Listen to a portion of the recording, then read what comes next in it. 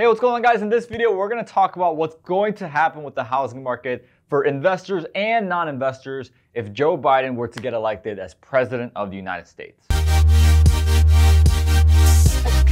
guys, this is Daniel, one half of the Kwok Brothers. In this video, we're going to be talking about what happens to the housing market if Joe Biden were to get elected as President of the United States. Now, before we go ahead and move on, don't forget to subscribe to our YouTube channel and also click like on this video as well. Now, guys, I already covered about a couple weeks ago a video on what happens typically to the housing market during election times, how housing markets, both commercial real estate and non-commercial real estate, how they get affected because of the election. So if you guys want to check that out, go ahead and check out the video. Now, if you don't want to spend the 11 minutes watching the video and watch me do a thorough breakdown on what happens to commercial and residential real estate during election times, I'll just sum it up literally in 30 seconds with 3 main points.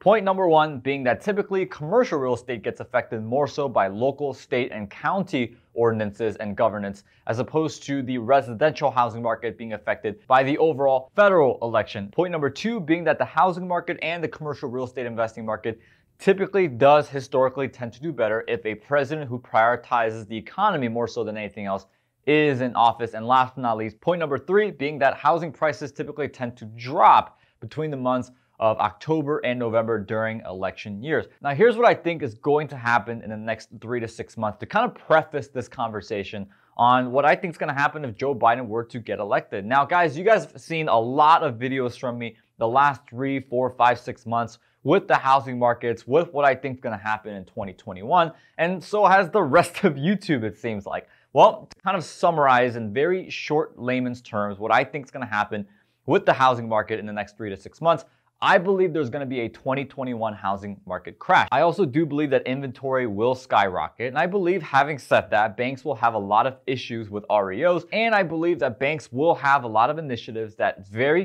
have a very short-term cash-oriented initiatives for lending in all banks of all sizes, whether it's big, small, medium, community, does not matter. Now, having said that, right, I believe those things are going to happen regardless of who's in office, whether it be Joe Biden, whether it be Donald J. Trump, or whether it even be Kanye West, right? I do not know who's going to be in office, but I do believe those things will happen in 2021, regardless of who's in the Oval Office. Now, the reality is that the president doesn't have as much power as we think we do when it comes to changing or influencing the economy. Because, I mean, let's think about this for a second, right? Congress controls fiscal policy. The Federal Reserve controls monetary policy. And well, even if the president instituted policies that will influence the housing market in some way, shape, or form, or perhaps even directly, it will take a significant amount of time for the housing market to even see that. So overall, before we continue with the video, right, let's at least acknowledge the fact that presidents do not have as much power when it comes to influencing the economy. I believe all those things that I said will happen regardless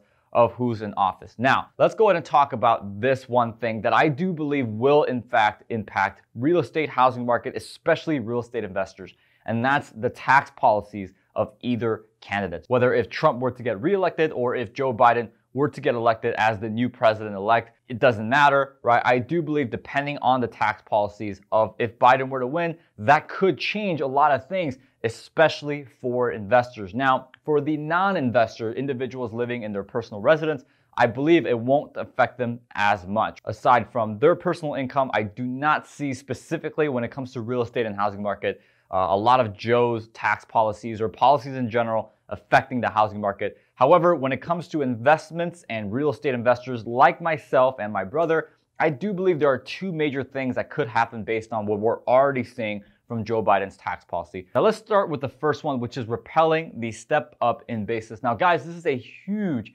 change for us, especially for guys like me, Sam, and other YouTubers who advocate and who push for rental real estate. You know, my mentor once told me, Daniel, if you want to be rich, go flip houses, go wholesale, right? If you want to be wealthy, however, look to buy a rental portfolio, right? And look to accumulate a collection of rental properties. So I believe that this is going to be huge, especially repelling the step up in basis because, well, that affects the capital gains tax significantly. Now, what is the capital gains tax? Well, let me give you an example. Let's say you buy a property for $100,000 today and you hold on to that property. It does very well for you. It cash flows. There's not a lot of problems. Let's say it's a perfect world. Now, let's say that 30 years from now, you want to sell that property and that property is now worth $200,000. Well, there's a difference between the time that you bought it in terms of value, between the time you're selling it, and that difference is $100,000. That is known as a capital gain. And well, right now that capital gain tax rate max is 25%, meaning that if you were to sell the building for $200,000, you would pay 25% of that $100,000 that you gained in value during the time that you owned that piece of real estate, which means $25,000 that you would have to pay. Now, here's what's very interesting. Now, that step up in basis happens when you one day leave the earth, like we all will, and that asset goes to your beneficiaries, whether that be your kids, whether it be whoever you list, right? It could be a spouse, kids, whoever. Now, the step up in basis as it exists means that if you were to have that value be $200,000, you pass away, that gets passed off to your kids. Now, that basis goes from $100,000 to $200,000, meaning that if they were to sell the property that you pass off to them, that $25,000 tax bill would be no more because, well, that basis would go from $100,000 to then $200,000, and there is no difference for them to pay that 25% tax rate. So if Joe Biden were to get elected and, well, he would repeal that step up in basis, which he's looking to do in his proposed policy, that would go away. And obviously, that's not a good look for individuals who want to pass off rental real estate to their offsprings and to their beneficiaries, like myself, like Sam, and other individuals who are looking to create that generational wealth factor. Let's go on to number two. Number two is the increase to 39.6% on income and dividends. Now, let me explain to you why this is really important, especially for us real estate investors, because, well, the value of our real estate is contingent and based on our net operating income, aka the NOI. Now, that net operating income is the income that a real estate property or asset is going to produce for us after expenses such as insurance, maintenance, management, and of course, you guessed it, taxes. Meaning that if that tax bill gets higher, like Joe Biden is proposing in his policy, well, that would decrease the net operating income, thus decreasing the value of that real estate, whether it be an apartment complex, whether it be a storage unit, whether it be a hotel, retail, you name it, office complex, industrial warehouse, right? That higher tax rate is going to decrease the value of that piece of real estate, thus obviously creating a negative effect for guys like us, guys like you and I who are looking to acquire pieces of real estate. Lower value means a lot of things for us, right? It means that higher risk with the bank. It means a higher loan to value ratio, right? It also means lower cash flow and lower returns that we can provide for our investors. So it may do a lot of things in real estate with that change in Joe Biden's tax policy that could produce a lot of negative things for us as real estate investors. Now, guys,